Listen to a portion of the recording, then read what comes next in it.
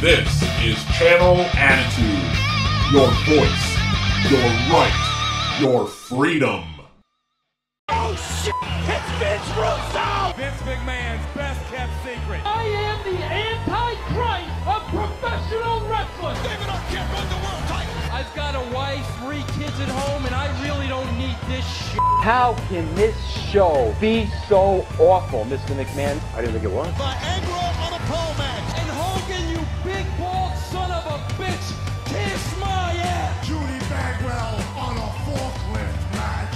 McMahon, the family, The Rock, they screwed us all. Now, you're the editor, right? Mankind did it! Jumpy, beat. Goldberg steered Russo out of the cage. I'm from New York. I'll get downright nasty. This is Vince Russo's The Brand.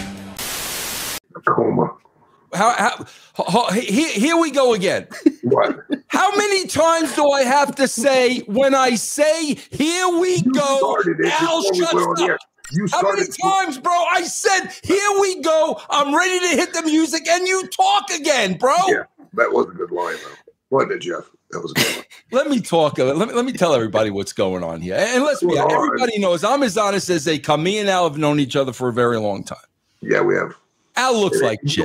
Days like this, it seems longer. Yeah, very much longer. Like Al looks really like longer. Al looks like shit. I mean, I'm not going to make excuses for the guy. He gets paid very well. I'm tired. Look, can I finish, please? He gets paid very well to be on this show, and I need Al on this show to be bright-eyed and bushy-tailed. Al comes on here today. Looks like he's 3 sheets to the wind in the bag. Go ahead. Okay.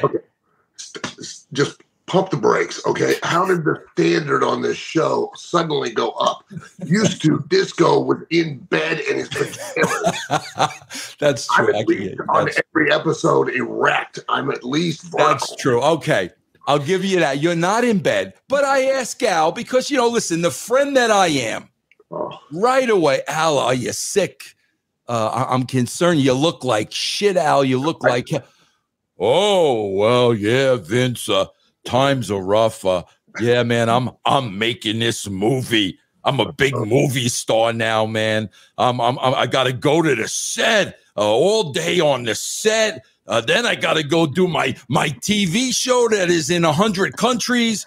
Then after that, I gotta go back to the set. Oh, poor, pitiful Al Snow, the movie star, working on the movie set. Why does this show have to pay the price? It doesn't. And it really, if I could, I'd like to put you in the trunk of a car and take you to one of those 100 countries that I'm in. I'll tell a big movie star. I'll tell everybody you're working on a movie. You got to go to the set 18 hours a day. Go ahead, Al. Yeah. I'm working on a feature film called Unnatural. It is a Western, so I get to be a cowboy and ride horses, shoot guns, Maybe we could go out for a little target practice, Vince.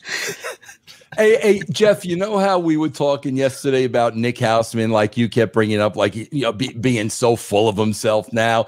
Bro, you notice how Al said, I'm working on and his voice lowered a couple octaves too. I'm working on a featured film. Not I'm working on a film. He's working, Jeff, on a featured film. Where is this film going to be featured, cowboy? God only knows. I hope probably in my living room. That's going to be about. I'm not full of myself. That remains to be seen. So when does this film wrap? How long are you working on this film? I've only got about another week and a half, I think, for me. So, are you going to make it through this show? Oh, I'm going to make it through the show. Yeah. You have really, really motivated me today. So, yeah. Poor Al working on a feature film. If you saw the video of the most recent video that I sent you, which you probably don't, because you don't check the messages I send you. You just you're supposed to be a good friend. Like, oh, it's Al, and then priority. Bro, I can't look at shit on the phone. I got to get an email. You could ask Jeff. I'm bad on the phone looking at stuff. Okay, you know what? From now on, I'm going to email it to you, and then you can have another excuse. Yeah, please email it to me. Yeah, but I do want to. Social. That's the problem. Yeah, you know? listen. I want to apologize if you're watching this show and you are a blue collar worker like I, and who knows, bro? Maybe you're on a garbage truck 18 hours a day. You're a blue collar worker. Maybe you're a mechanic, bro, greasy and dirty and sweaty. 14. Maybe you're digging. I know Potts, bro. Jeff Potts digs graves, bro. Potts digs graves. That's nuts. I want to apologize that poor Al. What was that? You literally don't even have a collar. I bet your hands are softer than butter. I want to apologize for those, poor Al working on a featured film while you guys are digging ditches. Yeah, digging ditches. Do you even know what a shovel is? All right, Jeff. I don't mean in the wrestling terms of take a shovel and bury somebody. I mean, do you even know how it operates? Do you know what end to use to pick up dirt? Jeff, what do we got for Al? You better speed this up before he falls asleep. Go ahead, speed it up before he falls asleep, man. Well, that's every time we have a conversation, I usually do that with you. You're so charismatic. So start with that. I wanted to one of your things so bad yesterday. It was a conversation you had with your wife. What was that? Oh, that was hilarious. So she said, "You're doing nothing today." What are you doing? I said nothing. She said, "You didn't do it. You did nothing yesterday." I said, "Well, I haven't finished yet." Yeah, I wanted to that so bad, bro. Last night we played fart football in bed, and I got carried away and pooped. And she said, "What happened?" And I said, it's halftime. Change sides." All right, Jeff, please. That is funny. What do you have for Al? Please, Jeff. Enough. Isn't it funny, Jeff? That's hilarious. What do you got for Al? Please, Jeff. Well, we know the Dirt Sheets have had their Vince McMahon narrative since he's come back because of their precious Triple H booking that they're afraid to lose. So I saw this headline when I was going through the stuff for the show, and I thought, well, this could be interesting. And then I read the article, and I'm like, I can't believe this is the headline. So I'm going to read you guys this article, and then I'm going to tell you what the headline is. So this is the article. Okay. It's about an interview with Nia Jax. And it says plans in pro wrestling constantly change, with Vince McMahon being infamous for making late calls to tweak things. That's something fans often complain about during his time in charge of creative. And one of his last-minute tweaks benefited Nia Jax during Survivor Series 2018. She ended up being the sole survivor. However, in an interview with Ring the Bell, she said she wasn't meant to be in that spot originally. She said, "I believe it was supposed to be Sasha Banks. She was supposed to be the sole survivor that night. We were in rehearsals. It was before doors opened, and the producer came out and said Vince changed Nia over." Can I stop you for real quick? Sure. Vince, did you hear that? We were in rehearsals. When we were there, did anybody rehearse anything? Oh God! Well, bro, I could tell you this, Al. Yeah, the rehearsal thing started being a thing at TNA, and I hate really, bro, rehearsals. Absurd. Hate it. Yeah. But at WWE, never was that word used. Never. No. Go ahead. I'm sorry, there, Jeff. So she went on to talk about how she had that where she accidentally broke Becky Lynch's nose when she was all bloody. That scene in the ring from that year. And Nia said, "It was the moment I was still trending and the crowd hated me and they went nuts when I came out. So Vince was like, no, Nia over." Okay, that's the article. Right. The headline? Yeah. Vince McMahon took big win away from Sasha Banks to troll WWE fans. As if it was just recently done. Well, they put in 2018, but still, where anywhere in that article, where did Nia Jax say that this was to troll the fans? No, Vince was probably smartened up by, I would guess, Bruce, of how much heat Nia was getting, on the internet and social media for breaking Becky's nose. And Bruce probably suggested we should probably ride this wave. And Vince made the change, which, Al, sounds like a good change to me. Absolutely. And that does happen and has happened in every company, you always try to catch lightning in a bottle, and you're hoping that using that already natural heat that the girl has when, before you even start trying to put heat on her, it will just make it even that much easier to really build to a money drawing match between Nia and Becky Lynch. You just take what's there, because again, I always quote Jerry Jarrett, you got to tell a little bit of the truth to make someone believe a lie, and the truth was already there. The vast majority of that audience, or at least a portion of the audience, already knew and had heat on Nia Jax for her accidentally breaking Becky Lynch's nose. Now, if we make her the sole survivor, and we start building to a match between Nia and Becky that might not happen for 2 or 3 months, well, that you just capitalize on what's there in the moment. Oh, Vince, please turn that off. Yeah, how rude is that? Really? I mean, right in the middle. How do you know that was me and not Jeff? How do you know that? How do you know that's me and not Jeff? You're constantly complaining about the fact of professionalism, and next thing I know, you've got your phone on. No, that's not my phone. That's an email coming through my computer. That's not my phone. Oh, that's right. I forgot, because the only way to communicate with you is through an email on your Jeff. Jeff, you want to hear something scary? An AOL. Was an AOL ding? Was that an AOL? That was. You're still on AOL. Yes, I am. Yes. Do you still get the free CDs? Yes. Hey, Jeff, you want to hear something funny? Yeah. Do you know how Al just quoted there the late great Jerry Jarrett that he learned that from, and that's a good line, by the way. Yeah, it works. I mean, it's true. He was very wise. Do you know now, Jeff? I literally have to listen to, Al said, from EC3 every week. So like EC3 is now passing along Al Snow knowledge, the guy who's shitting in his bed and we gotta switch sides. That guy. He's quoting, bro. That's pretty smart. That if I shit in bed, I convince my wife to change sides with me. That's pretty smart. That's the new thing. Now we're quoting Al Snow. When we're quoting Al Snow, bro. We've been quoting Al Snow for years. Yeah. All right. What's next? Well, Nick Khan did a couple of. Don't use my jokes at parties and stuff. Well, you don't get it. I'm going to text my wife the one about. Hey, listen, I'm going to shit in the bed tonight, but that's going to mean it's halftime. You got to go to the other side of the bed. I'm going to text her that. Okay. Okay. I'm sure that's going to work. So yeah. All right. What's next, Jeff? Nick Khan did a couple of interviews this past week, and in the first one, bro, he just did bro, you know what he just did? You see what he just did there? He just did he holding in the yawn without opening the mouth. He just did that. Like I didn't see him just yawn with the money he's getting paid to do this show.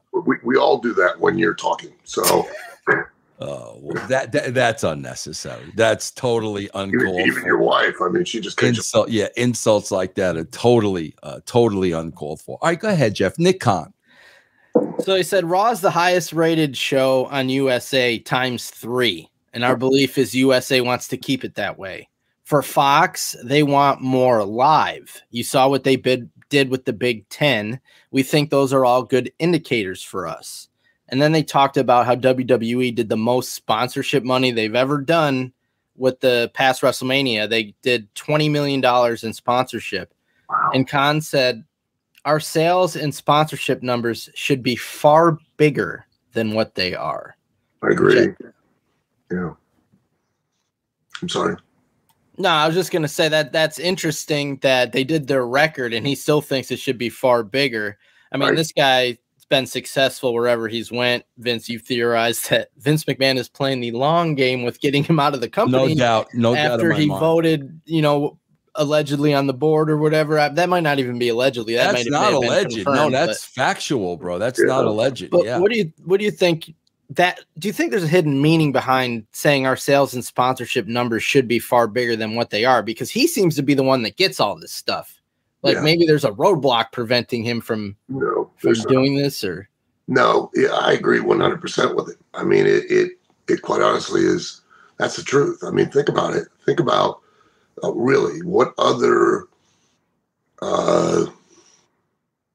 live event, like WrestleMania, other than, people are, there are going to be some people, oh, God, that's ridiculous. Al's comparing WrestleMania to the Super Bowl. Well, yeah, I am. They had 160,000 people over 2 days, and what did they reach as far as an audience worldwide? It's incredible. Mm-hmm. And yet, even the fans of wrestling continue to disparage the very form of entertainment that they so dearly love, by all, you're going to compare it to the Super Bowl? Of course I am. Think about the numbers, not just in this past, you just think about the numbers in this past year, not historically over decades, but just the past year. How many live events, does WWE run? How many people, thousands of people attend those live events? How many people, thousands of people each week attend 2 separate live events, a Monday, Raw filming and a SmackDown filming each week? Those interactions and the at-home audience and the worldwide audience, the numbers are insane. And even and Vince, I think you can attest, when we were both there, the biggest advertisers, like Ford and Chevy and, the really heavy hitters, the ones that really have the real marketing dollars, wouldn't advertise on it because it was wrestling. Mm-hmm. And, they'll run to UFC, because that's a respectable sport. But wrestling has been and always will be the redheaded stepchild of entertainment. It makes no sense based on money and business that WWE is not getting the exact case in point. And really think about this. Who do you really think has a bigger fan base, UFC or WWE? Really? Hold on. I'm going to be devil's advocate for a second. UFC is valued at 12.6. WWE's was valued at 9.6. How could I be devil's advocate for that? Yeah. Because you know damn well this is what happens, and the blame is on, I'm not going to say pro wrestling in general, because, OVW, you produce a different type of show, Billy with NWA. I'm talking about the WWE. That's what I'm talking about. I'm not talking about any other wrestling organization.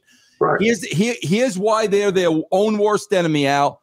I'm sorry, bro, because even though when you look at it from a business point of view, dollars and cents, yes, bro, I agree with you 1,000%. It is right up there with UFC. However, those people, I think it's beyond UFC. Beyond UFC. Okay, I'm not even going to argue with you. Here's the problem, though, bro. Those people making those decisions turn on the product. Yeah. And they turn on a product that at many, many, many times is laughable.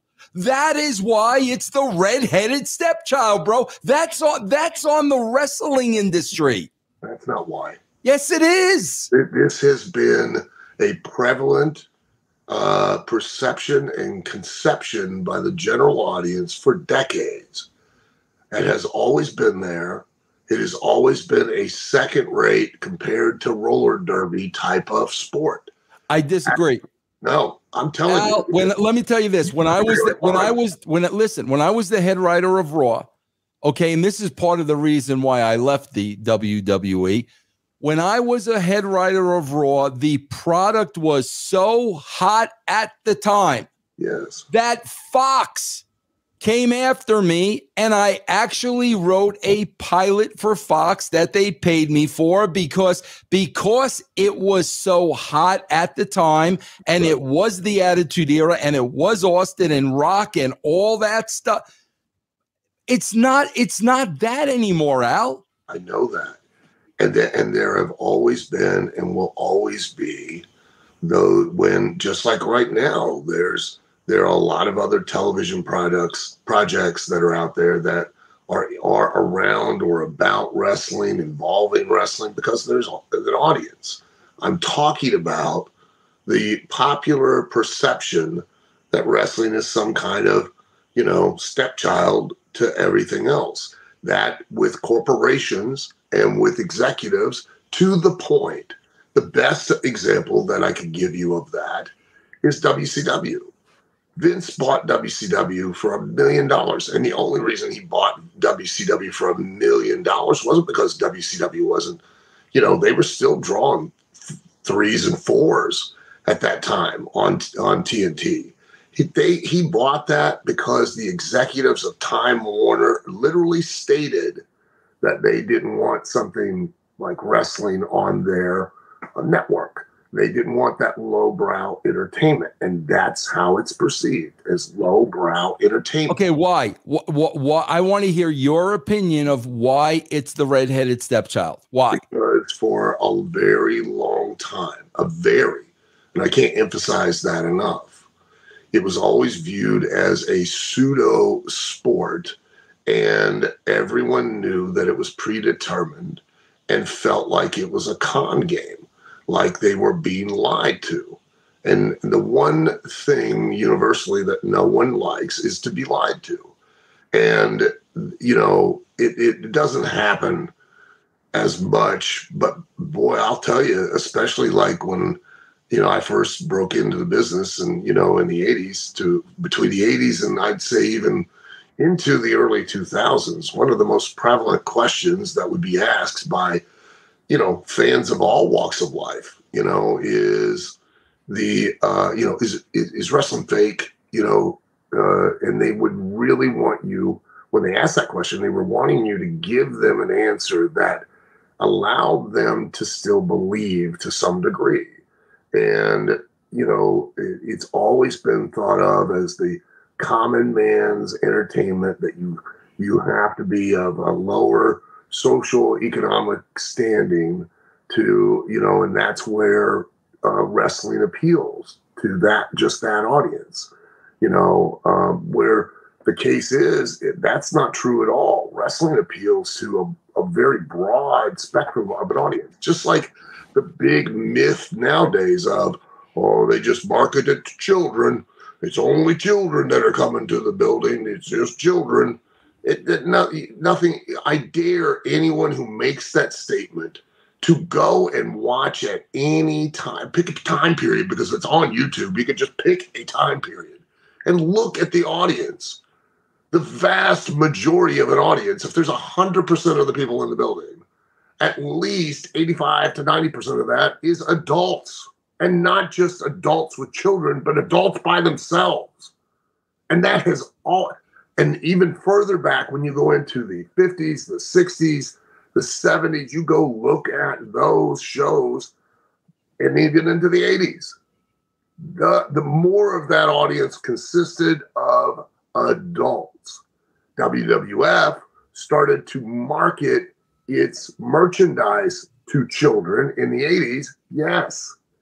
And they capitalized on that portion of the audience, but that they, during the Attitude Era, we purposely directed all of our content towards an adult audience between 18 and 34, because that's the majority of the audience. And that's why, and yet we always tell ourselves either it's lowbrow, you have to be of low socioeconomic standing to enjoy it. You've got to be a lackwit to find wrestling, quality entertainment. And that's the, because still to the, if I'm wearing a wrestling shirt and when I go to a social event, there's going to be somebody going, you like wrestling? That's fake. No, yeah, but Al, listen, man, come on. I watch it every week. That has nothing. The corporations, the executives don't watch it. That's the point. They don't watch it. So the quality of the show doesn't matter. What matters are the numbers and the people that it reaches. Would you agree with this statement? would you agree with this statement? And we see it every week on this show. Would you agree with this statement? You got to be in 2023. You got to be an absolute idiot, a mindless fool if you watch wrestling and believe it's real. Would you agree with that statement? I would agree with that statement in the 80s. Well, I not like it is today, in my opinion. I know that. That's not what I'm saying. I know what you're saying. I am saying that if you were don't get hot. If you were just a corporate executive and you were wanting to advertise your product and you wanted to reach really, I agree, consistently, on average, the largest. Yes, I agree. Largest audience that crosses all socioeconomic barriers. It crosses all age barriers. It reaches more people regularly than anything else on TV. I mean, just the fact that on USA Network, it is the highest rated show, quoting Nick Khan, by 3 times anything else. 3 times. But there are higher dollar advertisers that are going to advertise on those other shows before they will advertise on that. And that's just, and listen, that is the perception, because, and I can prove it.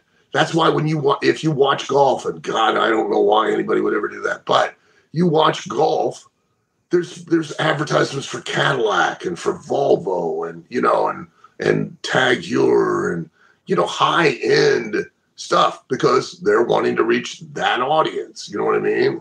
Yeah. But you're not going to see that kind of, you're not going to see like, even beer commercials and etc. They will not advertise on wrestling because, it's like, bro, I got to explain something to you. You're going to love it. And I'm just writing stuff down because based on what you said now, I got to ask you 3 different things. Oh, God. Okay, Al, what Al said, I agree with Al 1,000% what he's saying. Let me clarify, too, because I know somebody's going to go, oh, you're wrong, because there were beer advertisements on that show. Yeah, that's because USA sold that one. Nick Khan's talking about advertisers that WWE gets. They can't walk into Budweiser and Budweiser will buy advertising time from WWE or be a part of WWE and sponsor an event or etc. They will with UFC. They won't with, but now USA can say, hey, we've got WWE and, we got this show and it draws these ratings, and Budweiser will spend the money. That's the difference.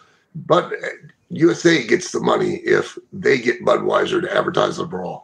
WWE doesn't, because they're doing probably some kind of split. I'm going to tell you an interesting story, Al, that you don't know of. Then I got to hit you with a couple things.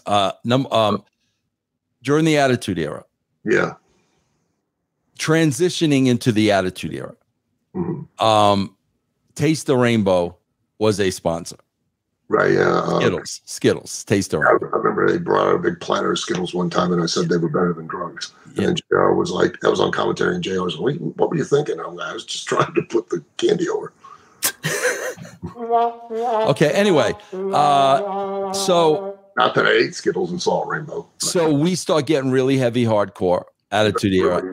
And basically I said to Vince, bro, we can't be having Taste the Rainbow when Austin, Vince, you can't. And bro, he put the kibosh on it. Then, Al, this was the funniest thing in the world.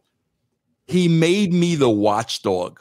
So I would have to go to all the licensing meetings when all they would try. And remember, bro, it was Jim Bell and some big heavy set. And remember, bro, they got caught embezzling money from it. You remember that whole thing? So, bro, it was Jim Bell and some real heavy set guys. So, Jeff, they would take money from anybody.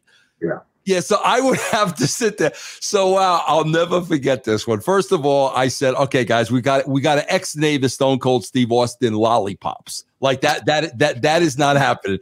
Al, they tried to sell me on a Stone Cold Steve Austin slip and slide. Okay, and I'm like, and trying to convince me, Al, it wasn't for kids. It was for college students. Al, a couple of things I want to talk to you about.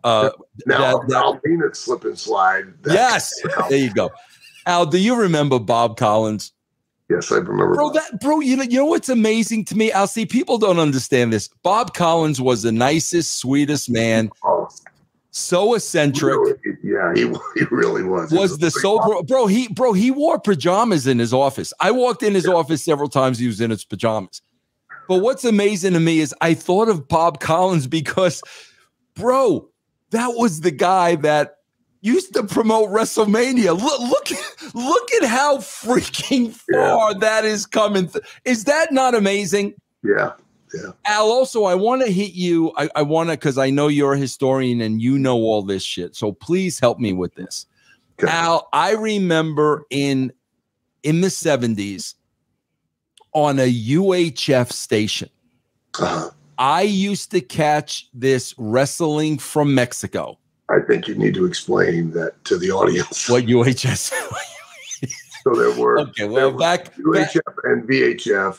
And that was ultra high frequency and very high frequency. And Actually, Al, there were 5 channels: ABC, NBC, CBX, Channel 9, WOR, and Channel 11, WPIX. And then you had two. You had 2. Okay, yeah, bro. In Evansville, Indiana, I think there was 3.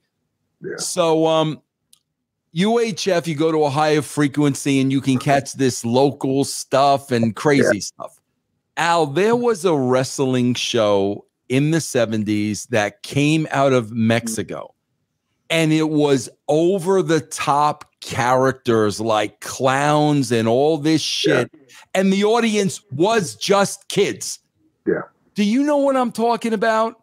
Vaguely, yeah. It was just kids. It was almost like Bozo. But it was these wrestlers were made just for kids, and there wasn't one adult in the audience. Yeah, and it failed. I do remember because it was they thought that they could appeal just to the kid audience, and it didn't work. But I remember. I got to do some research. I bet you Conan might know a little something about that. I'm going to ask. Probably does. Yeah. Yeah. All right. What's next, Jeff? Well, I just wanted to say, because I see what Al is saying from a fan's perspective as a college student during the Attitude Era, because people my age listening to this, we were in college at a very unique time as it pertained to the wrestling industry. When I was in college, the Attitude Era, when you guys were there, was smoking hot all over campus. Right. WWF shirts everywhere. Monday night pay-per-view nights, dorm room parties. People did not go to the bar on Monday night till Raw ended. Girls' dorm rooms watching Raw. It was everywhere. Nobody was going up to people saying all that crap is fake at that point in time. But if you watch TV, lowbrow humor, all the shows taking shots at WWE. The Parents Television Council, they had that one report on NBC, how many middle fingers were thrown on Raw and all in the sexual stuff. So even though it was popular amongst young kids and college students and everybody was watching it, whether you have been a wrestling fan or not, the corporations still seem to be taking their shots and trying to get that it's low brow. Well, the media always, it's always that, and it's a prevalent perception that has always been hanging over wrestling, that it is lowbrow, carny entertainment, and it's either only directed at children, because that's obviously they're the only ones that would ever believe enough to be entertained by it, or it's to the person who's basically, literally living in a trailer in the backwoods eating dog food out of a can, because again, they're the only ones that would be foolish enough to buy into and believe that this is a real sport, and those, even in the 80s, even though we still, I honestly, and a lot of people won't understand this statement, even in the 60s and the 70s, and I've said this, I cannot say this enough. In 1976, I can't remember years, but I do remember this because I was like 12 or 13 years old in 1976. Okay. And that was where I started making the decision. That was what I wanted to do with my life. I wanted to be, which, clearly that worked out, but I wanted to be a professional wrestler. So both sides of my family, my mother's side, my father's side, I made everybody aware that's what I wanted to be, and they all thought it was a joke. And every one of them, and I do mean every one of them, why do you want to do that? That's fake. Now, let me point out, not one of them, neither one of my grandmothers, my grandfather, nobody had ever been a professional wrestler. Okay. How did every one of them have that insight to, without question, unequivocally tell me, why do you want to do that? That's fake. Everyone has known, and it's always been kind of there in the room. We went out of our way to allow an audience to be able to just believe. Again, I can't emphasize that enough. That's no different than going to watch a movie, and in the movie, you've got people explaining what's happening or breaking the fourth wall constantly to expose the fact that you're in a movie watching it. You're not dumb for believing that it's real. You're just simply allowing yourself to be swept up in and be taken into the story that you're watching and enjoy it for what it is. But that, because of that perception of that's fake, they're lying to you. They're trying to hoodwink you, and you're stupid for believing it. Still to this day, this far down the line, is what dictates a lot of people's perception, and therefore a lot of advertising dollars that WWE doesn't get because of it.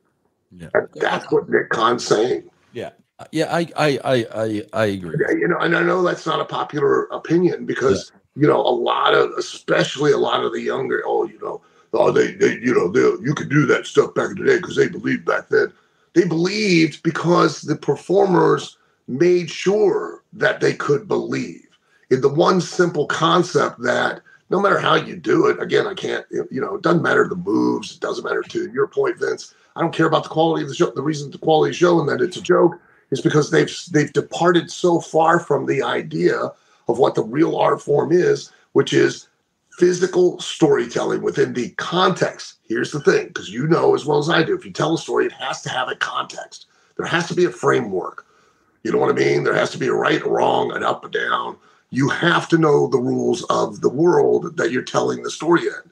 And the rules of this world that we're always telling the story in is that it is within the context of a competitive contest, period. And that one single concept we have departed so far from, and that's where we come up with excuses and justifications as far as your point of the quality of the show, that's how we can now, that we see what we see as far as performance on the screen. And yeah, you're right. You can't believe in half of it as to why it's being done, because it's become so absurd. It's become almost a parody of what it should be. No longer is it going out there and performing to allow somebody to believe that you're actually competing in a real wrestling match with the attempt of trying to pin your opponent. Now, we use all kinds of justifications. Oh, it's changed. It's different. You can't just grab a hold. The attention span. I've heard everyone use everything to justify the abomination that really, quite honestly, it's become. And it's all because of and directed by the influence of a very vocal minority. And WWE and the brilliance of everyone wanting to turn against the very man that has brought it to the forefront and created a prominence of of wrestling through WWE, Vince McMahon, are demonizing, vilifying him, and wanting him to go away. And when he goes away, guess what? Things are going to change. And you're right. And you're all excited about that. And you can't wait. Ooh, get him out of there. He was the problem. Well, he was the one thing that made that bus drive. You know that as well as I do, Vince. Yeah. And when he goes, then there's a good chance that just like with, and we've talked about this too, with roller derby, that was immensely popular. You know, aspects about the presentation and what it was changed. Therefore, the actual art changed. And once it actually changed, it no longer existed. And there is a good chance that could happen with absolutely, bro. Have you seen what roller derby is? I mean, there still is such a thing as roller derby. Have you seen what roller derby is today? Yeah, and remember again, and I brought this up before, on a Friday night, and I think it was in 61 or 60. I forget what the exact date is. Pat O'Connor and Buddy Rogers for the NWA World Title had, I think it was 38 or 41,000 people in Kaminsky Park. The very next night, on Saturday night, they had, I think it was 43 or 44,000 people in Kaminsky Park to watch the event, and that was roller derby. Yeah, I went to live roller derby events when I was a kid in New York Chiefs. Yeah, they were sold out. Yeah. Remember, they were sold out. Yeah. And you know, they used to be on television. You know, they had a heavy television presence. Oh yeah, absolutely. And they were on Saturday morning with wrestling. I don't know if they were back to back, but absolutely. Hey Al, a couple of times during the show, you've gone into like some type of voice or something, like 2 or 3 times. Are you trying to emulate Jeff? Is that supposed to be Jeff when you talk? Who's that supposed to be when you go into that voice thing? What voice? What are you talking about? The only voice I now have is Christian Bale being Batman all the time. And I'm talking like it's 24 hours a day. Ooh, and you know what? Like you remember back, you'll appreciate this. Remember, Vince, when we were kids, right? And because you didn't have caller ID. I mean, for a lot of the audience, we had a phone that was one phone in the house that was either on a table or it was hung on a wall. And you had a really long cord that was attached to there you go. It was attached to that thing. You couldn't take pictures with it. All you could do, and there were times in certain towns you had what was called a party line, which was where you shared the line with a couple other houses in the neighborhood, and you had, if somebody was on, you wanted to make a phone call, somebody was already on the other line, you had to wait until they got off and the line was free so you could make a phone call. Yeah. Remember we used to do prank phone calls. Remember you call somebody up. And I was thinking, man, with this voice, if I were to call somebody up in the middle of the night and be like, I can see you. What are you doing? You know what I mean? I bet your skin smells nice. Would that not be terrifying? Jeff, edit that out. Jeff, really edit that out, because somebody's going to take that out of context. Al just saying that. If I do it now, I mean, it just comes right up. Al Snow, and they also can track where I'm at. And Al, somebody's going to take that one clip out of context, and Al's going to be canceled. So please take that out of the show. All right, what's next, Jeff? Well, the AEW rumor mill going crazy this week. Apparently, again, this is a rumor, Warner Brothers Discovery has been told CM Punk is indeed returning. There's a rumor that this third wrestling AEW show, not the All Access one, an actual third wrestling show is going to be announced soon. It's going to be on Saturday night, and that they're going to have a roster split to keep the locker room separate. And then CM Punk is going to be on the Saturday show.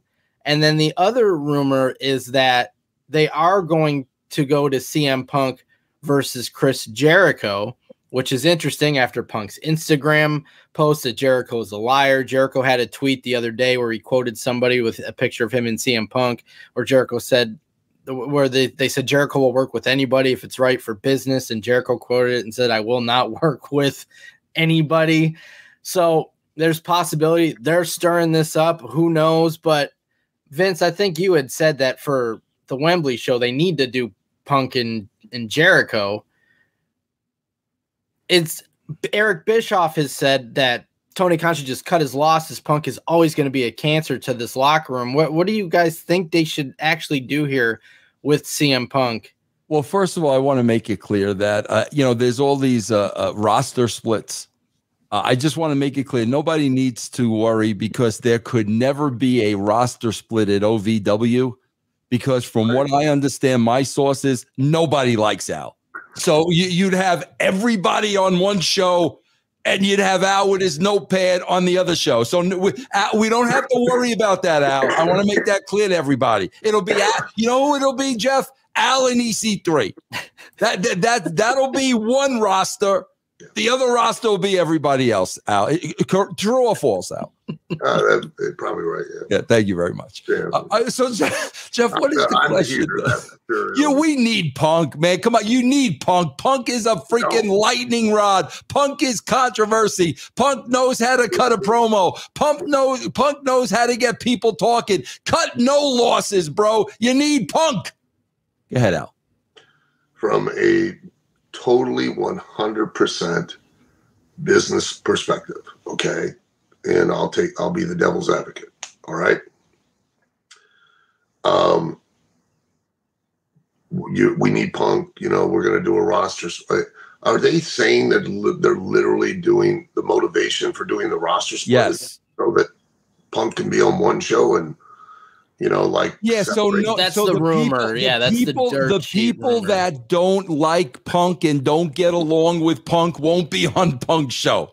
Right. That's why they're doing it. Yes. Yeah, that's a rumor. That's not been confirmed, of course, by anybody. Right. Yeah. So now, honestly, because I don't have a dog in the fight. I don't care. You know what I mean?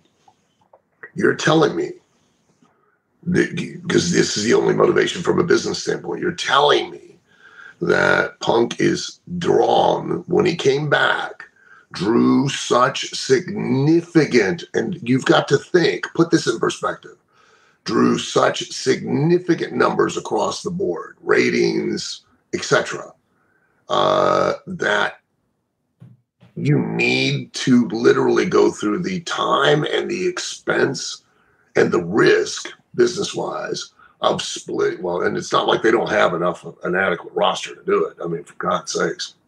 So they're like rabbits over there. They just keep breeding. But to create an entirely separate show with him heading it. Now, again, realize that for the casual audience, it's just a secondary show. And yeah, it just, CM Punk is on it. But Al, that's Tony Khan. That's Tony Khan having no balls. You're right. That's all it is. I'm saying from a business standpoint, for me, there's not sufficient justification to warrant this. He's got no balls.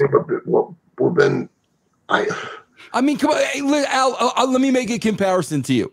Okay, when we were working at the Attitude Era, CM Punk would have been Shawn Michaels. Okay, bro, like Shawn Michaels would have been on one show and everybody else who didn't like him would have been on the other show. But Vince ain't going to do that. No, because business-wise, it doesn't make sense. Right. And, just because people don't like him or whatever, great. Listen, a lot of people didn't like Shawn Michaels, but everybody wanted to work with him because we knew they could draw money. Right. And, but now you're going to go, this isn't like, Vince and the motivation that he had, which they completely mishandle. The brand split of, Raw and SmackDown and trying to literally create, competition amongst himself because he couldn't allow each one to live independently from him. They all had to be under him. If he could have allowed one to, either survive and thrive without him, totally with no influence and him only influencing the other, well, then it would have been that actual real competition. It would have made sense for the brand split, if you would have did some perhaps with him and Shane.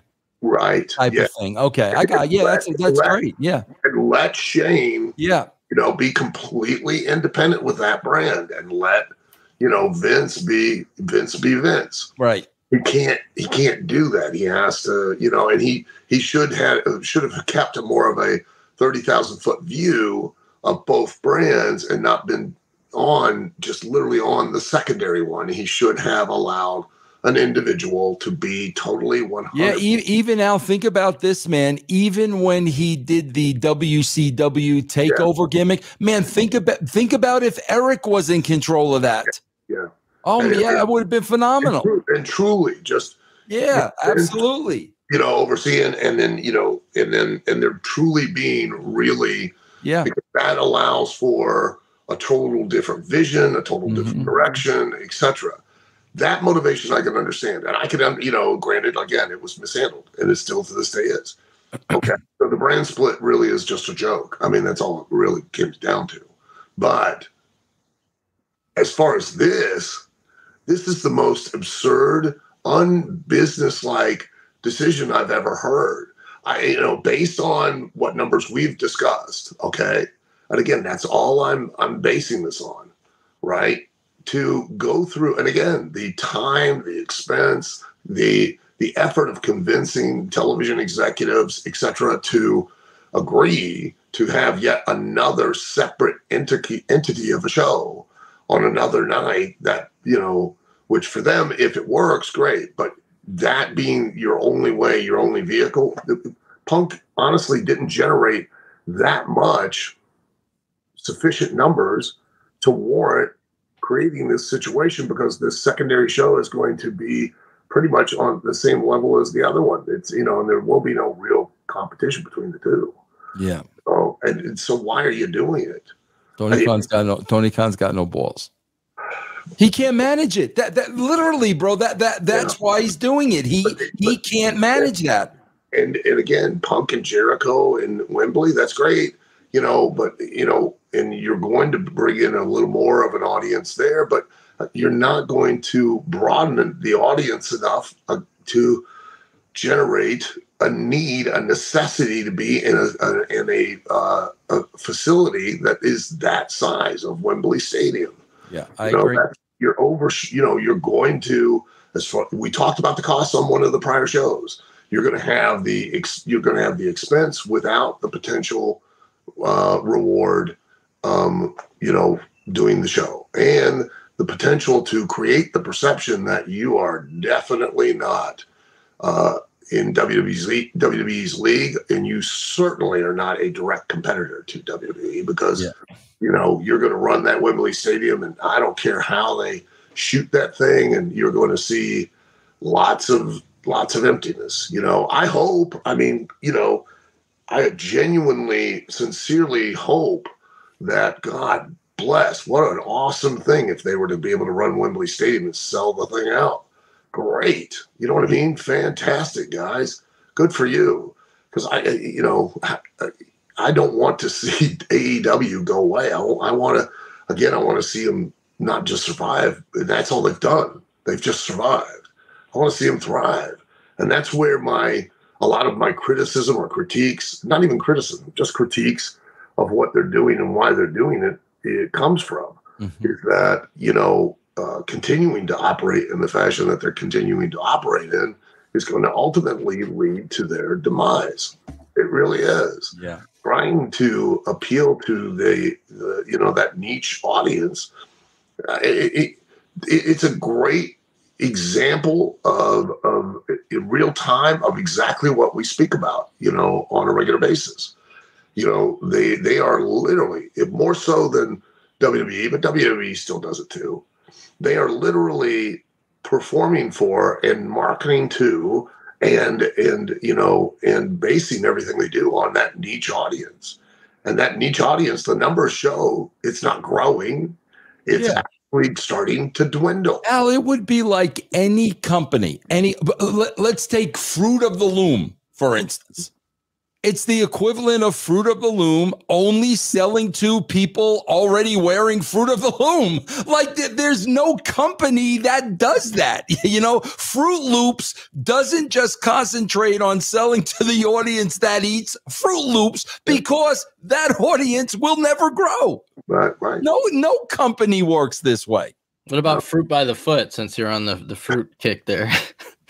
What do you mean Fruit by the Foot? Oh, Fruit of the Loom, Fruit Loops. Yeah, I didn't even realize I married the two. Fruit Loops, Fruit of the Loom. Yeah. All right.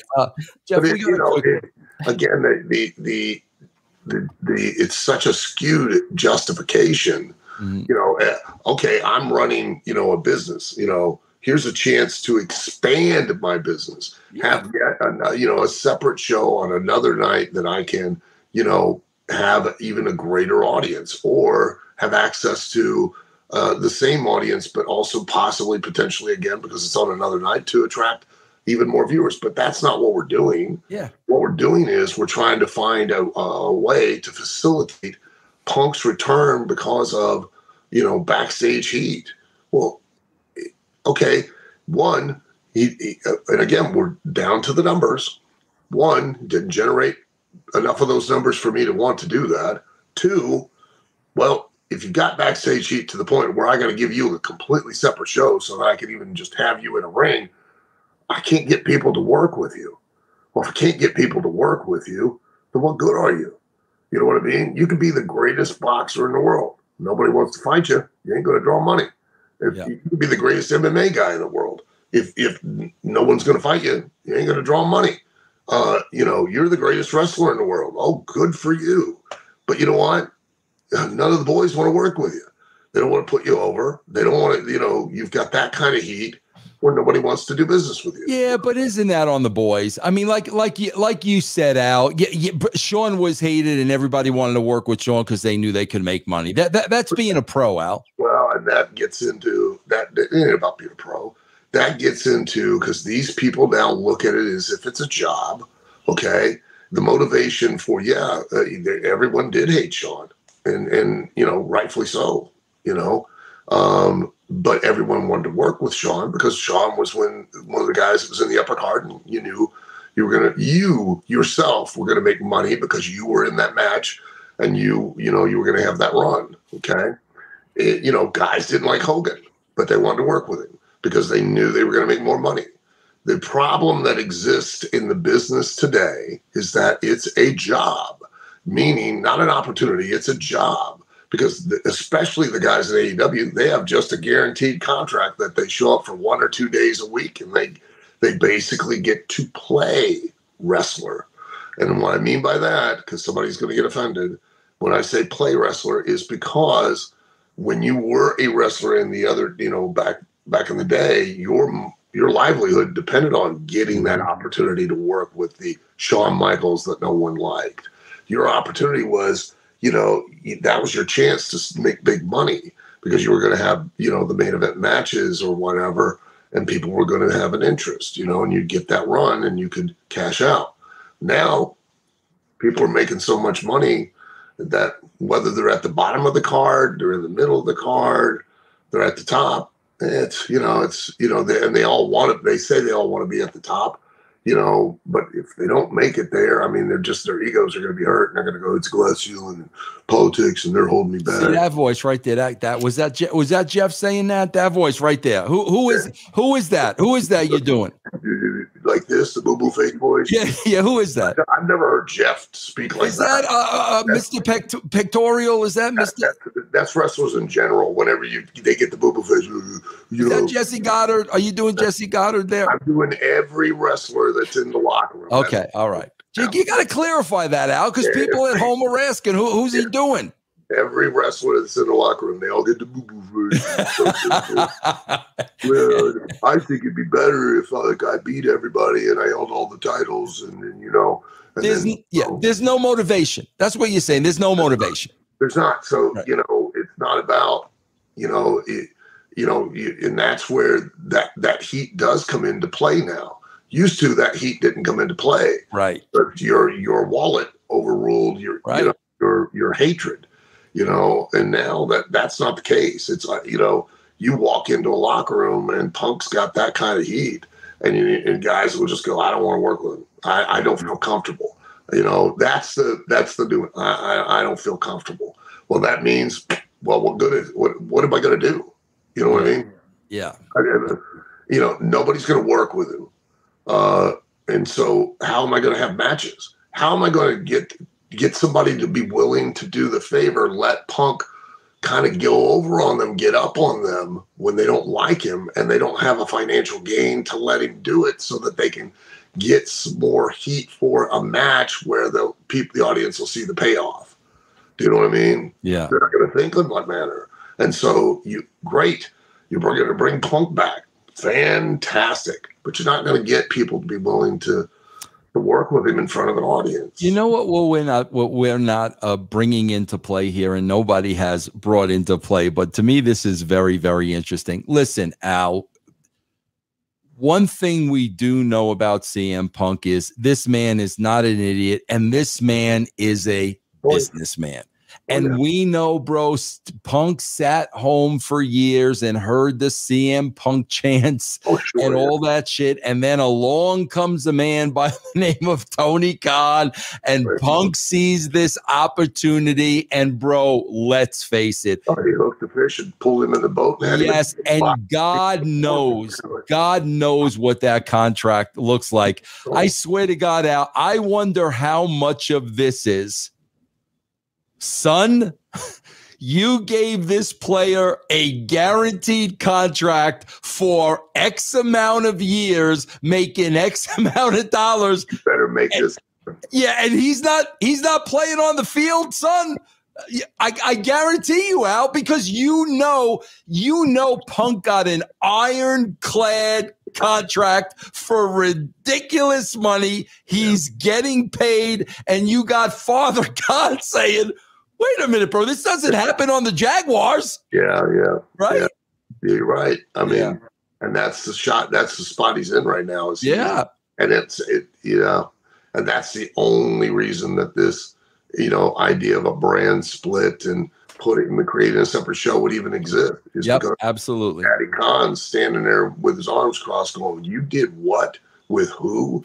Right, exactly. On the bench, and you can't even utilize them. And then you got the people. You got the woman there. You got his dad's right hand man there. They're telling the old man, bro, do you know we're paying so and so X? Like you know what's going on at home, and we can't even use him because the people in the locker room can't stand for him to be around. Right, exactly. Son, you better figure out something. You better figure it out now. That's stupid. Yep, exactly. Yeah, and you're right. I mean, that's the motivation for it, but it's not going to work. No. What a headache. What a headache, bro. Yeah, I mean that's why bro. We look at all these wrestling companies. Al, we look at Khan. We look at Dixie Carter, bro. And you were just talking about it earlier. That is why you need a Vince. Yeah, you do. Because we have said this innumerable times, and people don't relate to it because they're not in the actual wrestling business. You've got your Dixie Carters and your Tony Khans and other people on other levels like Kerry Silken and etc. And you have a lot of people that think because they have access to information, they have real knowledge of how to operate a wrestling business, a wrestling promotion. And again, the wrestling business is like every other business, and it's like no other, because it comes down to your knowing how to navigate your own product. You can have a Jimmy John's franchise and you just market those sandwiches, which to me, I have no idea how those things succeed. But, I'm just going to go eat cold cuts. I can do that in my kitchen. It's like a hot dog stand.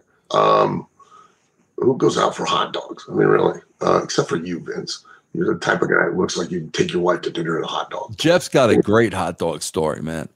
But you don't want to hear Jeff's hot dog story? Yeah, I want to hear Jeff's hot dog. Go ahead, Jeff. Tell him the fabulous hot dog story you have. Go ahead, Jeff. Yes, well, several years ago, I went out to Colorado, stayed with Vince. First time we met, by the way, in person, right, Jeff? Second time. We met in Texas at the wrestling convention. But, go ahead, Jeff. Stayed at my house, right? Stayed at my house. Clearly, the first time was memorable for Vince. Yeah. So he picks me up at the airport, takes me to 7-Eleven to treat me to a hot dog. Ooh. And I puked it all over his car because I had altitude sickness. Yes. Proceeded to puke all over my car out. Could have been the 7-Eleven hot dog that he just purchased for you that was on a roller. He couldn't even take you to a McDonald's. You took this man who flew all the way to Colorado. I've eaten many a 7-Eleven roll of hot dog in my day. Pump the brakes, Jeff. You're in Colorado. That's right. Let me take care of you. Let's swing into the 7-Eleven. Yep. For those roller hot dogs. Yep. Delicious. No wonder he threw up. Yeah, all over my phone. What's wrong with you? That's the way you treat a gas. And Al, you want to hear the best part of it, Al? All the stops. I'm going to treat you like you're royalty. Let's go. I'm going to take you to eat. Oh, really? Where are we going to go? You're thinking at least, even if it might possibly be Outback Steakhouse. Oh, God, what are you nuts? What are you, crazy? Golden Corral. Al, here's the best part. No, 7-Eleven, get a hot dog off the roller. It's on me. On me. Al, here's the best part. I bear no expense. Al, here's the best part. He was wearing a Yankee hat, and he was catching the puke midair in his hat. That's a beauty. You got to realize, and I didn't even realize this till after the fact. I was delirious from this altitude sickness. Oh, I had no idea. Look it up.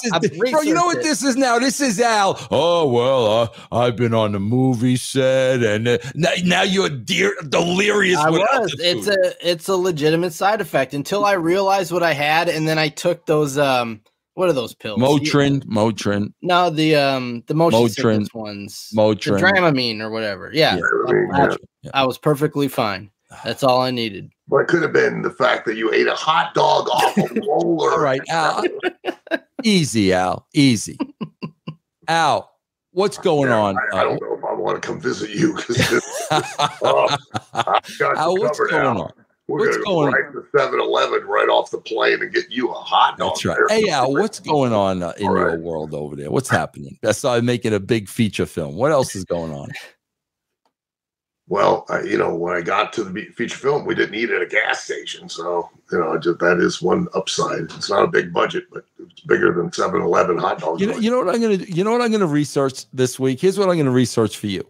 How many roller hot dogs does 7-Eleven sell in a year? I'm going to research because apparently the roller hot dog is not good enough for Al Snow because Al's about to appear in a feature film. And if anybody finds out the big movie star Al Snow is eating hot dogs off the roller from 7-Eleven, it'll just kill his image, bro. Oh, well, it'll kill my stomach and it'll come out like it did Jeff. You're actually making me want one. I'm literally, I think I'm going to go get one today. Now I got a woolly for one, man. You are disgusting. Go ahead, Al. What's going on with the career, the new comic book, or all that, the feature film? What's happening? Like eating a White Castle hamburger. Oh, that's the best, man. No, God. Please, don't even tease me. Go ahead, man. You are so gross. Don't even tease me with the White Castles, man. I would kill for a White Castles franchise here in Colorado, man. So bad. Anyways, tonight, OVW is live on a Thursday night every week on Fight TV. 2 hours live of OVW starts at 7 Eastern, goes to 9 o'clock. And then, but I know we air this on Friday. And we are regionally, we're all across the state of Kentucky. We're in about 100 million homes across the country and into Canada with all of our network partners, YTA, Next Level, Action Channel, Game Plus, both cable broadcast and streaming. And if you want more information on OVW, you can go to ovwrestling.com. If you're interested in becoming a professional wrestler, so that at the onset of your career, the only thing that you can afford to eat is a great hot dog off a roller at 7-Eleven, well, I've got news for you. We've got a way for you to enjoy that lifestyle, and that's you can attend OVW Academy. It is the only wrestling school that is accredited by the State Office of Proprietary Education as an actual trade school in the world, not the country, in the world. And you can learn all the skills you want to make all the money you need to be able to afford that roller hot dog at 7-Eleven. You can go to ovwacademy.com. I know that's a great sell for the school. Just the idea, that enticing hot dog rolling on those rollers. Oh, I swear to God, bro, the more you talk about it, the more you have me want one. Seriously. All greasy and delicious. Oh, yes. Yeah. Then you get the bun out of the drawer. Who knows who's been touching those stuff? Crusty and hard. Yes. Yeah. And you get the mustard out of the machine. That's that crusty golden. Oh, best. Yeah, it kind of looks like dried snot on a child's nose. Yes. Right there's a little crust. That's when it's at its best. Yeah. That's quality. That's quality eating. Yeah. Can't see why you have intestinal problems. If you are interested in following me on social media, where I have hilarious jokes every day, then you can follow me at The Real Al Snow on all social media platforms: Facebook, Instagram, Twitter, TikTok, etc. If you are comics, I'm going to Zanies on April 29th. I will be at Zanies in Chicago. It's a 4 p.m. show. We have a 2 p.m. VIP meet and greet, and then 4 p.m. show. And then later that evening, I'll be performing in Oregon, Illinois as well. So come out and see me. I am hilarious, contrary to Vince and his stupid trombone. And if you want to read some really great adventures, you can get the comic book, The Ballad of Al Snow and Head, or The Adventures of Al Snow and Head, where I team up with other wrestlers like Chavo Guerrero, Mr. Spectacular Jesse Goddard, Tommy Dreamer, Scotty Tuhati, etc. They are true to the wrestling characters, but they're not anything to do with wrestling. Tommy and I are in a Prohibition era story. Chavo and I are in an old Western, and etc. So you can go to BrokenIconComics.com and check it out there. Yeah, Jeff, how long before EC3 shoehorns his way into one of those comics? How long, bro? How long, Al? The next one? Yeah, he's already working. Of course he is. Of course. Oh, what about the book, Al?